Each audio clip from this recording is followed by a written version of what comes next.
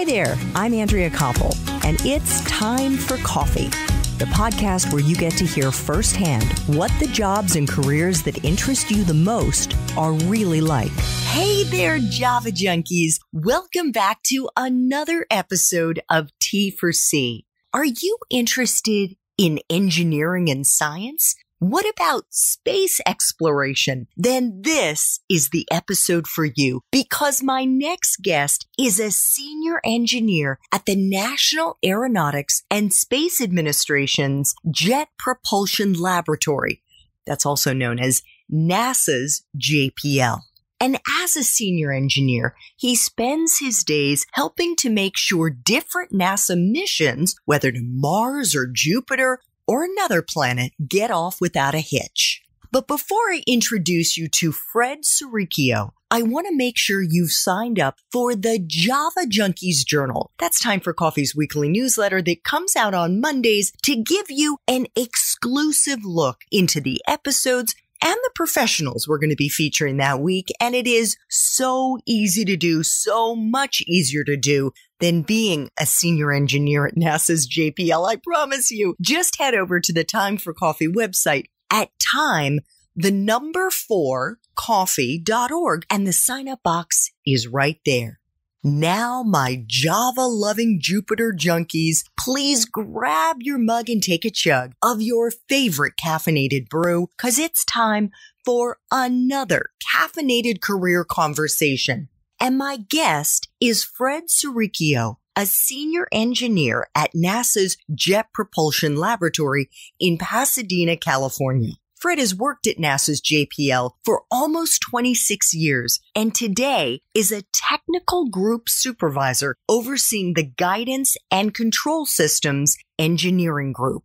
Over the last quarter century, Fred has worked on countless projects, including the Mars rover, and that is both Mars Spirit and Opportunity, its Attitude Control Systems, also known as ACS, as well as developing and implementing the autonomous control system for a deep drilling mechanism in the Mars exploration program. He's also the crew's ACS lead on the Mars Science Laboratory, completing controller performance analysis, algorithm development, kinematic and dynamic modeling, and simulation of flight system, completing flight operations from launch to landing, including all turns, calibrations, parameter, alignment updates, and TCMS, which stands for Train, Control, and Management System. And by the way, I had to look that up because I have no idea what TCMS is, and it comprises computer devices and software, human-machine interfaces, digital and analog input-output capability, as well as the data networks required to connect all of these components together in a secure and fault-resistant manner. Did I get that right, Fred? Unfortunately, no. TCMs are trajectory correction maneuvers. Basically, small little pushes on our way between here and Mars. Because we're not going directly to Mars when we launch, we need to make sure that we end up at a specific time and place in space. So along the way, we're tracking where it's going, and we do a few of these maneuvers along the way to make sure that when it comes time for landing, we're actually where we're supposed to be so that the landing can happen properly. Okay, thank goodness I interrupted my introduction here to ask you, because as I said, this is very new to me and there is so much more to Fred's experience and expertise, but I don't want to throw any more acronyms and wonky words at you and misinform you. I want to leave it to Fred to bring all of this to life. Fred, welcome to Time for Coffee. Are you caffeinated and ready to go? I am. Thanks for having me. Oh, it's my pleasure. And I want to let our listeners know that if they want to learn more about what you do as a senior engineer at NASA and how you built your career, they should please check out the show notes for this episode to see if Fred's main Time for Coffee interview has already dropped. Okay, let's get into our 10 espresso shots. These are the 10 questions that we have to help our Jupiter-loving Java junkies learn how to break into the world of engineering in the field of space exploration, which not only includes federal agencies like NASA, where you work right now, Fred, but also commercial entities. These are satellite and space tourism, like Richard Branson's Virgin Galactic, as well as Elon Musk's SpaceX and Jeff Bezos's Blue Origin, which plans to start sending people and payloads to Earth's orbit and beyond. So first question, Fred, what entry-level jobs are available to young people who are eager to break into this field? Basic entry-level jobs are really summer internships or even co-ops. So those are open to college-level freshmen all the way on to students who are on their way to a PhD. So before they actually end up getting a degree, they can actually work for those entities and do meaningful work, the same type of work that we would be doing, but just for some reason got put low on the to-do list, but actually needs to get done. So that's really the first place where someone can come in and start. That's awesome. And I only learned about a co-op very, very recently. For our young listeners who may not be familiar with co-ops, could you explain what they are? Sure. That's really an extended internship where it's a summer and one semester, and you can actually get credit for it from your college and university. And it lets you do something a little more substantial than something that can be done in 10 to 14 work summertime. So you get to do a little more work, go a little more in depth, and actually can produce a little more work for your supervisor or for the projects that you work on. Yeah. And get a little more real world experience. Absolutely. And in fact, the young woman who I interviewed who did that while she was an undergrad now has a full-time job at the place where she was working in this co-op program, and it happens to be Harley Davidson. So it's pretty excellent. Cool. Yeah. So what is a useful skill or skills that you look for, Fred, in the young people that you hire? When we interview, we assume that the schools are teaching them the right things. So there's a little piece of the interview that's technical, but really what we want is enthusiasm for space exploration, the intellectual curiosity to basically put your hard work into these missions that could take 3 to 7 to 10 years to develop and actually end up going to the places they're supposed to go. We want to make sure that people look back on the projects and group work that they did in school, learn from it, learn from the things that worked, learn from the things that didn't work, so that they can actually reflect on that and apply it to the next time they have to do something. Yeah. And I'm also guessing, because right now what you've mentioned is, yes, obviously the hard skills that you would learn in school, but it sounds like, especially when it comes to enthusiasm, that's a soft skill. Absolutely. I mean, the ability to work hard is a great skill, but in order to keep up that motivation, you need to have the long-term end goal of this mission doing its space exploration outfit, a comet, an asteroid, or a different planet. These missions aren't short-term, 1 year or less type of projects. So you need to have the kind of enthusiasm that will carry you through the hard work that it takes to go from a mission concept to successfully actually doing the thing it's supposed to do at Mars or Jupiter or Europa. Do you think that you were mentally prepared for those kinds of timeframes when you started at JPL 26 years ago? Not really. I was a patient person, but I don't think that I had that kind of delayed gratification skill built up yet. So it's something that you can learn, but getting through the day-to-day meetings and work and simulations and analysis and restarting takes a lot of that skill built up over time. I think it's very appropriate that while we're doing this interview, I think it was a helicopter just flew over my house. So I don't know if anybody could hear that, but those aren't sound effects. That was actually a real helicopter flying over my house. How did you develop that patience? How did you learn to curate it?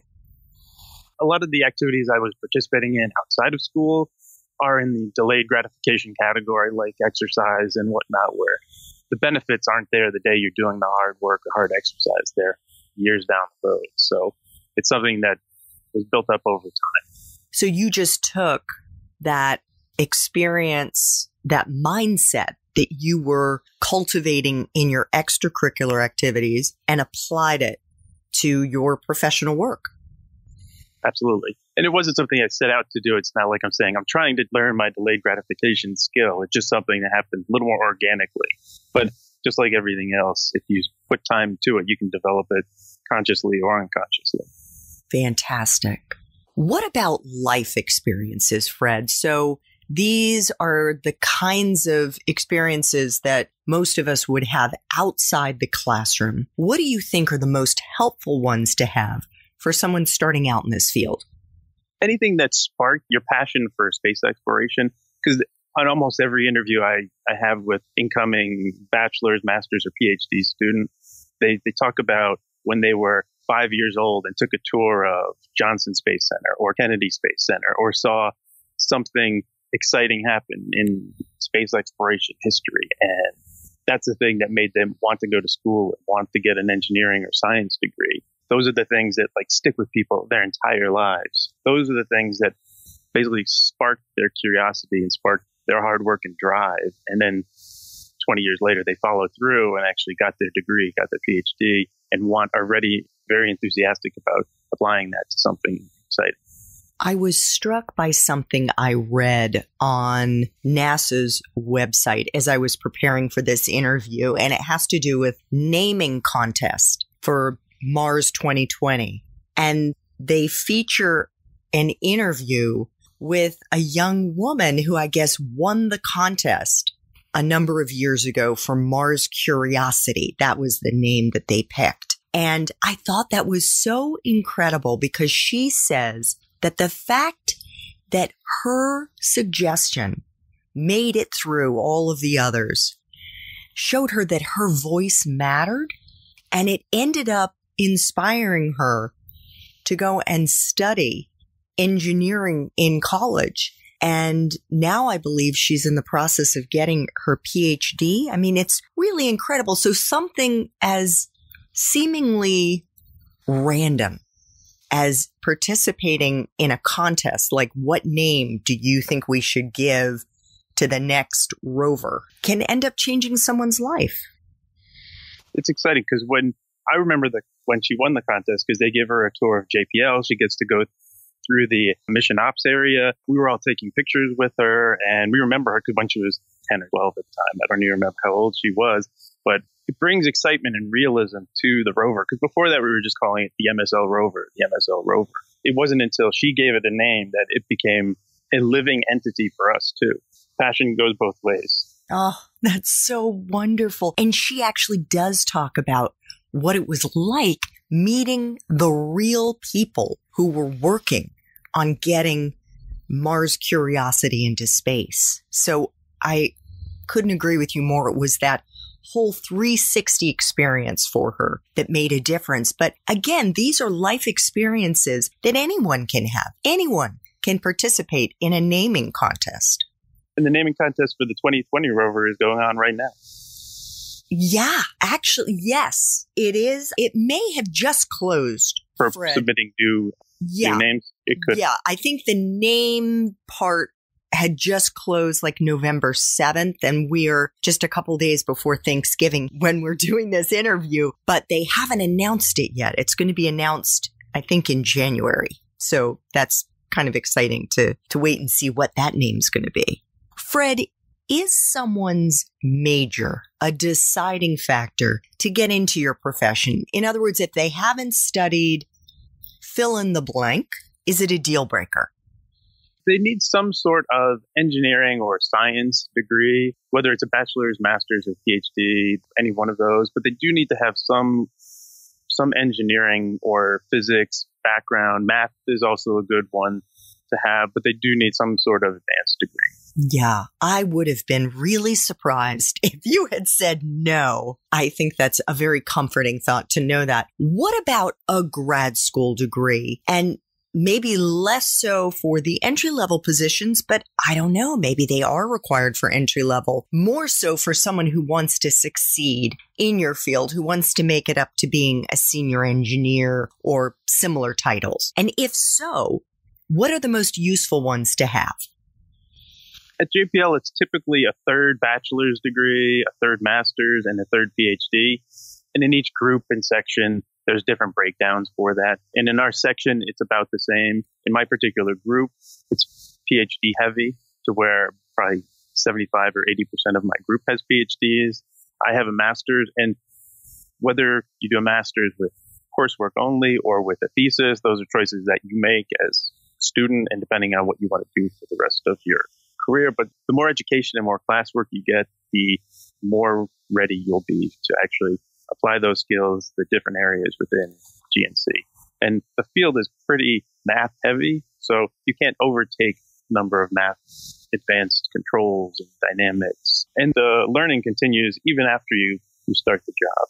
You also have on-the-job learning and training for things that you have a master's and you didn't take particular courses. And there's experts here that actually will mentor and coach you. Great. Are there particular kinds of graduate degrees that are more useful than others? Some of it depends on what you would like to do. If you're going to become an expert in something, then PhD is where you will end up. You can be more of a generalist as a master's degree student. The difference between those two is that as a PhD, you take a lot more classes than a one-year master's program. And there's master's with thesis, which is a little closer to a PhD, but it's not a 6-year undertaking. What about the subject matter, though, in terms of, getting a master's in quantum physics versus applied mathematics? That's a good point. If you have a mechanical engineering undergraduate degree, you can get a master's degree in aeronautics, and that's a good complement, or with a minor in math. Those are the types of balances that are actually quite useful, because the more versatile you are, the more creativity you'll actually bring to the problem solving that has to happen for creating mission scenarios and solving the complicated problems that will come up. Yeah, no doubt. So, Fred, what is the best part for you of being in this profession?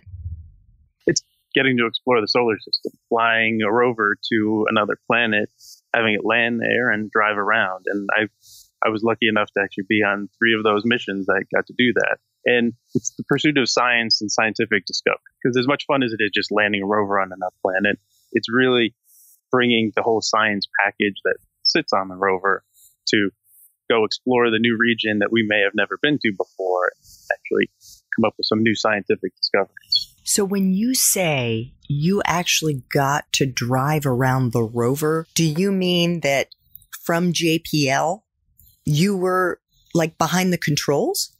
I was behind the controls while we were doing surface operations. Unfortunately, I wasn't the person who hit the button to send the commands, but I was part of the engineering team that was coming up with the sequences and commands to send to the rover and to do its activities. There's a whole chain of command of how the commands that we will send to the rover will actually get executed. And there's only one person who's allowed to hit the button to send those commands for that day or that activity. Got it. But what was that like, seeing the commands? And I'm guessing it's a particular kind of a formula that you're sending. Is that right? To see that then translate into various movements that are happening hundreds of thousands of miles away. Absolutely. It's a series of commands. We basically send the rover a day's worth of activities to do. If it gets sent up, there's a one-way light time of between 7 and 15 or 20 minutes. So it takes that long to get there. The rover gets all those commands. It starts to execute those sequences, and halfway through the day, it may send some of the telemetry down to tell us how far along it made it during that day. Then we look at the data, which is basically numbers on the screen that we interpret that are power levels. There's high-level telemetry and low-level motor commands and voltages and currents and those sorts of things. But then at the end of the day, it sends down all the pictures it took. And that's really where it's like, this particular place on Mars is the first time that a picture was ever taken of it. And we get to see that with our own eyes for the very first time. And then they all get released to the public and everyone gets to see it. But the real fun is actually sitting in the chair and being blown away by every picture that comes down, even though it looks a lot like Mars. But this is the first time that particular place has ever been seen by any human eyes. So it's very lucky to be part of that. Do you get chills? Almost every time. I'm getting chills just listening to you talk about it. I just can't even imagine how exciting that must be. It's excellent. And then the surprise in the scientists' faces, because these are the experts in the field and the geology, and they see a new place on Mars and they see the discoveries they're about to make.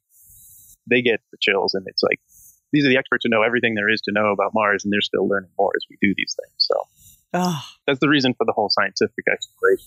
Absolutely. So as we know, every job, I don't care how cool it is, has aspects to it that aren't so much fun. So what is the part of your current job as a senior engineer at NASA that sucks the most?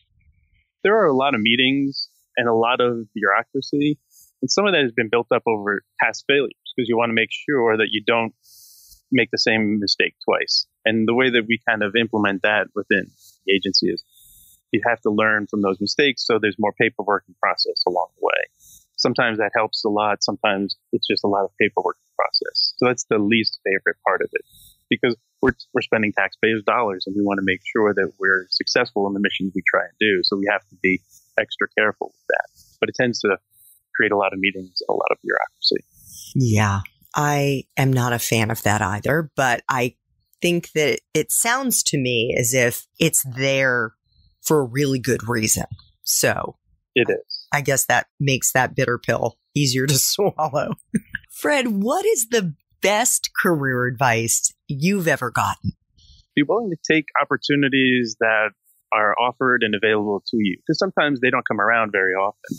And I was always under the impression, I want to make sure I'm 100% ready for the next job I'm about to take rather than jumping in and trying it and learning it as I go and getting help when I need it and, possibly not doing a great job and learning how to do a better job in that particular role. So there were probably a few opportunities I could have taken that I hadn't. And once I started doing that, I got more responsibility and more ownership of certain things and more opportunities presented themselves. So don't be afraid to jump in early and get asked for help.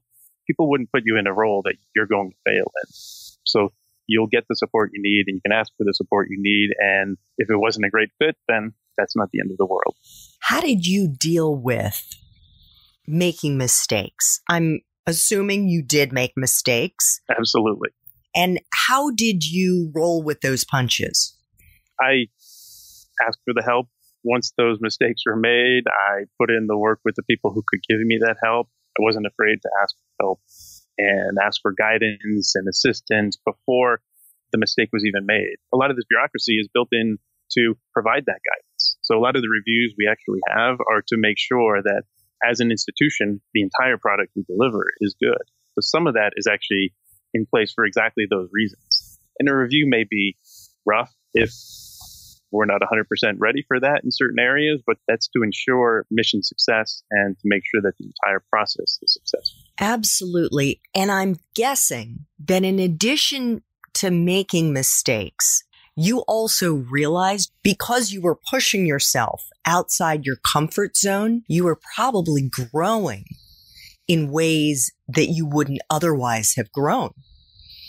That's correct. Yes. I mean, there's skills that weren't my strengths that you have to turn your weaknesses into your strengths. I mean, that's like something that people say all the time, but that's something that will help you grow as an individual. And the more you do that, the better you will be in your next role at that company or institution or the next one you go to. Can you give us an example, Fred, of something that you would call a weakness of yours and how you were able to turn it into a strength? Some of the early architecture trades and big picture decisions that have to be made early on. Those are the things where you really only can make the right choices if you've had a lot of experience and seen a lot of other missions through their entire life cycle. So it's not something as a fresh out of college you'll have any bearing on how you would make those choices. It's something that comes from having done these types of things a few times and seeing other projects do those. Yeah.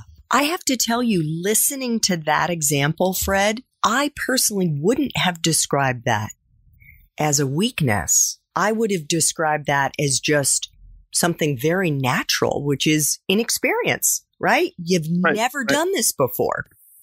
And leaning on the people who have done it before and listening to them and forming your own opinions about what worked and what didn't work and folding those in. That's the skill that was useful to develop. Did you ever identify people, especially in the early years at JPL, that you wanted as mentors? Oh, absolutely. And the one person I was lucky enough to work with over the past probably 15 years has acted in that way.